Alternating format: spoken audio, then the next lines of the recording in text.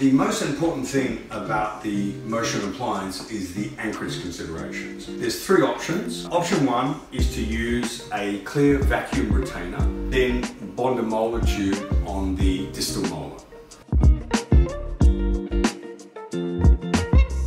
If your patient doesn't wear the vacuum retainer, there's a lot of heavy force going just on one tooth. So personally, I like to use a lingual arch.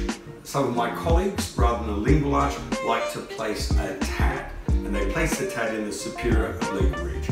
Any of those three Anchorage situations allow you then to place your elastic from your Motion appliance to the lower arch, and you get very rapid tooth movement. If you're distal driving on one side, you still need to place the Motion on the other side.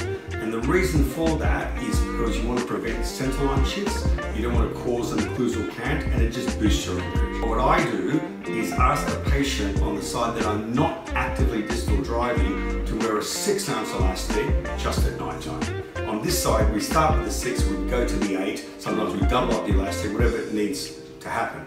But we're holding our Anchorage and we're preventing those unwanted movements. So don't be confused that if you're distal driving on one side, you think you only need one Motion appliance. You actually need both. A common mistake doctors will do is they'll only measure one side and they'll order 2 of that side. The sizes on the right and the left may not always be the same.